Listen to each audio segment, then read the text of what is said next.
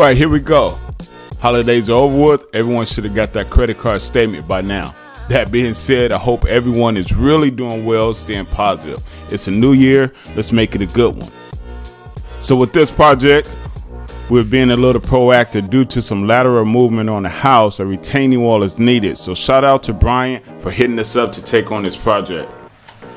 This is a pier and gray beam system. We're going to show you guys how we go about building it from start to finish. This video is a little bit longer than normal. So grab some popcorn, sit back, relax, and watch us put this project together.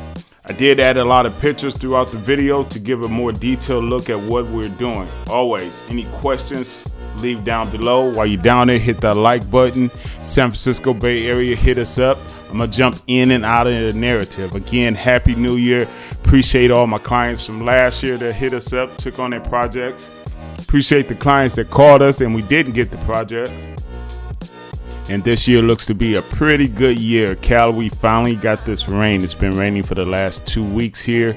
So my phone has really been ringing off the hook. So got about 10, 12 estimates set up for the month already. Pretty much got one going on in Walnut Creek, one in San Rafael, and possibly one in Narenda coming up. So again, if you're in the San Francisco Bay Area, Sacramento area, hit us up, sit back, relax. Any questions, leave down below. I'm gonna jump in and out of this narrative. Let's go 2023. Let's make it a good one.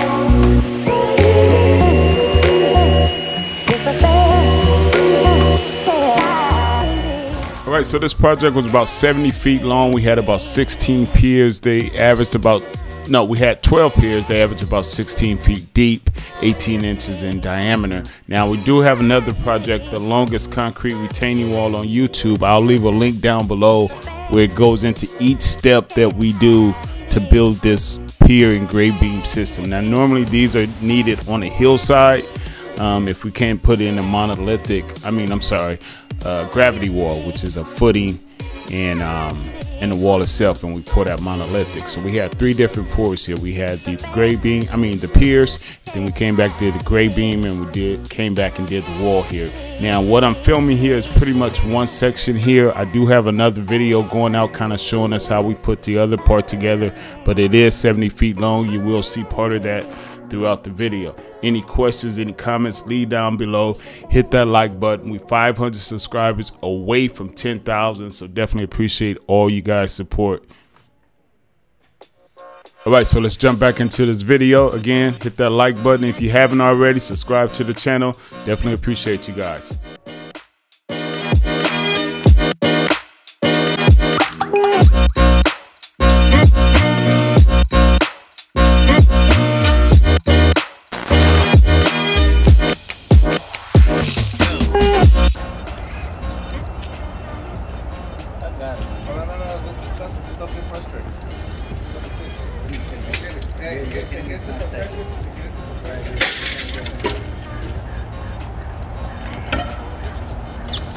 That's 2 feet, so we got 30 inches, 2 foot 6 inches.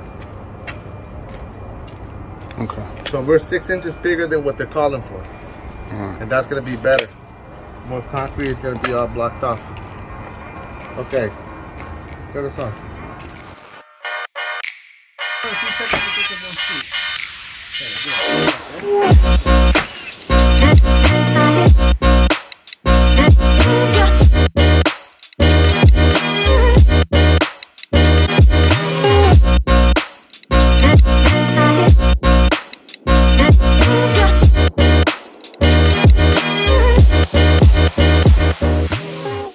Should we put a whole stack of things in there? No, we gotta do one thing right here. We gotta finish this step now. We're gonna go to the incline now. What happened? The rotor hammer with the little tick. Okay.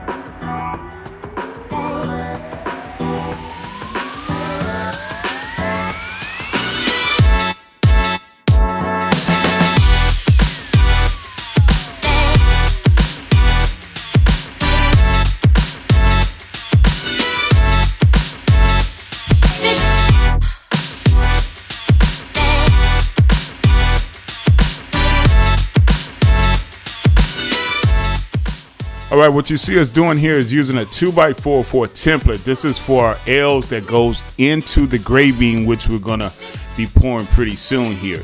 So what this does, it allows this rebar to not move at all. You're gonna see us with some tie wire. We're gonna tie each one down to the 2x4, so there's no movement. Normally when you pour a gray beam system or even cinder blocks, the rebar tends to move. So there's different applications to go about to making sure it moves. This is pretty much bulletproof. Takes us a little bit of time to do, but it's bulletproof. We don't have to worry about coming back, moving, trying to adjust the rebar here. We will make up any time if we did lose any time by using a rebar tying gun here. It makes quick work of us tying a rebar. I want to jump in here and say something about that.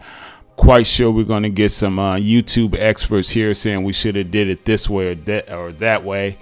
But that being said, you do whatever makes your client happy and whatever you're comfortable doing it with. So let's jump back into the video. Definitely appreciate you guys. Any questions, any comments, you know, leave those down below. Hit that like button. Let's go.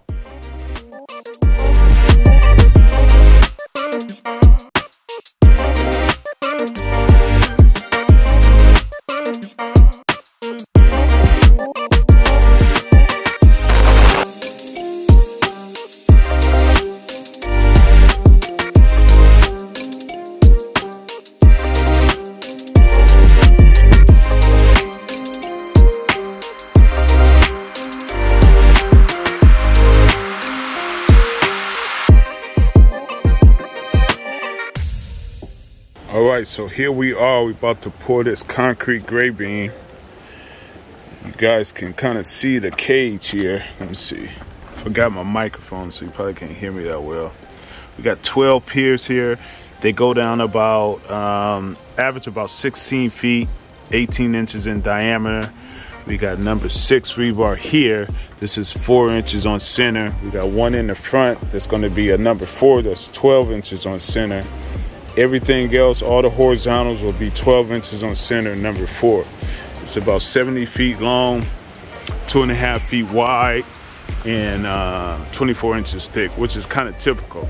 Now, this one's supposed to be 24 inches thick, 24 inches wide, but we made it a little wider so we can get our stakes in here. So this little extra 6 inches, 3 to 6 inches, is going to be concrete, but we're going to leave some of these stakes in, but it's not part of the actual structure of the gray beam. But all this is in bedrock. So everything was up to about this level right here. And once we poured the piers, we had to come back and dig all that out by hand. So the guys dug all this out by hand into bedrock. But it only took 2.5 days, so they really kicked ass on this. This part was a little bit easier. I know we probably got the OSHA patrol out here, but this is the only part that probably technically needed shoring. But 70 feet long, probably about a good 8 feet probably needed shoring, but we made quick work of it. And sometimes when you're doing jobs, you know, these are residential, so we can't give a change order for 8 feet of shoring. But yeah, so we're about to get going on this. Concrete should be coming pretty soon. We got the rebar caps on there.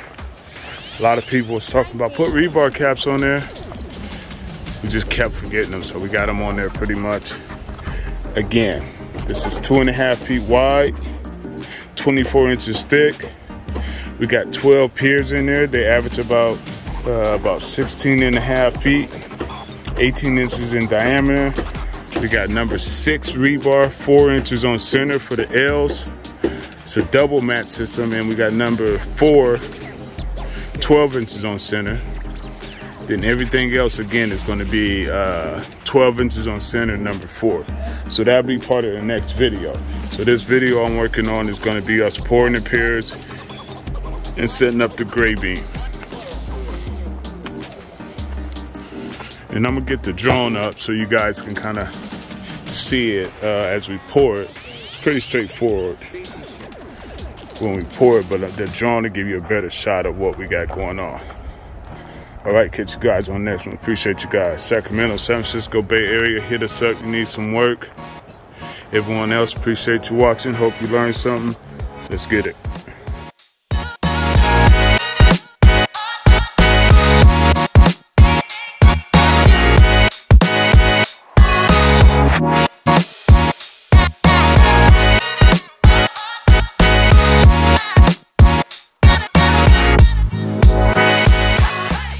All right, so it's time for us to build the back of the wall, well actually the wall itself, and we use 2x12s, muscle memory. We get a lot of questions about why we use 2x12s, pretty much muscle memory. All our stakes are 4 to 5 feet on center. Once we get that first 2x12 down, it's just a matter of stacking these boards pretty much like Legos. You can see us here installing the rebar. This is where we make up any time if some was lost. All these are number 4, vertical and horizontal, for our double mat rebar here. You can see us how we kind of reinforce the corner here, and you guys want some more information on that, leave a comment down below. Again, we're going to do the front just like we did the back. All the stakes are 4 to 5 feet on center. Then we use to kind of hold it down onto the gray beam here. We use this rotor hammer and some scrap 2x4s, and we just kind of drill in, as you guys can see here. Use a 16 nail with some tie wire, and that pretty much holds it in place. I know it's a lot of tricks for this, but this is kind of how we do it. Our motto's not about seeing it. Our motto's about doing shit right. Cut like a guillotine. Again, you want to stick around to the end of this video. We got a lot of before and after pictures of it, and it also helps out our algorithm. So hit that like button, subscribe if you haven't. Let's get back into the video. Let's go.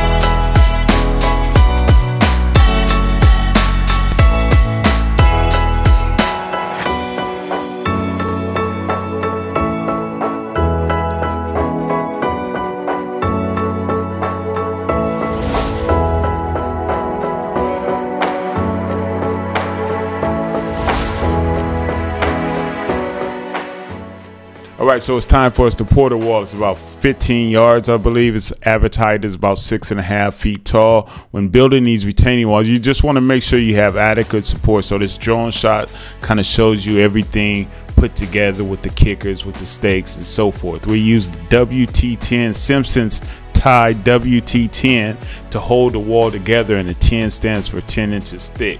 Ideally we use WT8s, but I think it goes down to WT4s with those Simpson ties, all the way up to WT18, I believe. So it's not much to see here. We're going to be stripping the wall pretty soon. You'll be able to see the wall here. We got some before and after pictures, so you definitely want to stick around. And if you're looking to get a structural retaining wall done in the Bay Area or the Sacramento area, hit us up. All our information is below. Got plenty of videos and content coming out. So definitely appreciate you guys. Again, Happy New Year. Let's make it a good year. It's cool to ask for help. Check out the rest of this video. We definitely got some before and after pictures from the drone shot that'll give you guys an idea on what this retaining wall looks like. Again, this is a pier and grade beam system here, and we also got a bunch of gravity walls. You can see, I'll leave the links down below. Check out the longest concrete retaining wall on YouTube. It goes through the same process, but I break it down each step. It's about 15 videos for that, so you can get your Netflix on with that. Appreciate you guys. It's cool to ask for help. Let's make it a good year.